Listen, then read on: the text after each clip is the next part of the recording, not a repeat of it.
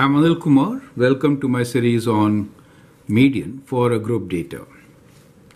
This question has been taken from previous test paper and I hope its solution will help many others. The question here is, the median of the distribution given below is 14.4. Find the value of x and y if the sum of frequency is 20.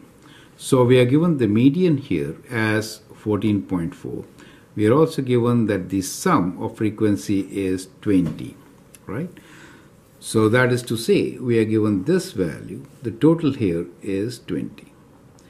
And median is 14.4. That means the median class is right there. Correct? So with this information, I think you can easily solve this question. You need to find the value of x and y. So you can pause the video, answer the question, and then look into my suggestions. Now for median, the formula is, let me write down the formula here. Median, we are always looking for the lower limit, plus we look for median is the center value, n over t minus cumulative frequency over that frequency times the interval h. So that's the formula for you. So now I think it should not be difficult. Feel free to solve the question now and then look into my suggestions. Okay, so let's begin to solve. We need to add a column here for cumulative frequency. So I'll just add a column for cumulative frequency here.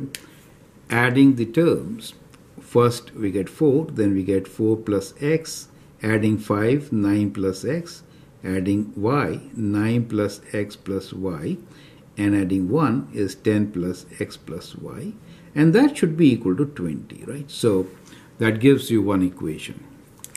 Now in the given case, since we know that median equals to 14.4, and so it is in this particular area, so median class is from 12 to 18, correct? So here the lower limit is equal to 12. The frequency f is equal to 5. The cumulative frequency here is 4 plus x, and the value of h is 6. So you know all these values, correct? So we are just going to substitute these values and then find the value of x. Right? So I hope that is absolutely clear. So let's substitute. We get 14.4 for median. So that is the formula I'm using, right? Equals to 12 plus n is 20. So we'll write 20 over 2 minus 4 plus x, which we need to figure out, divided by the frequency 5 here times the interval, which is 6, right? So that is the formula for us, right? So you could actually make a bracket, not really required. So let's solve this. To solve this, we'll take 12 on the left side, right? Let me just divide the page.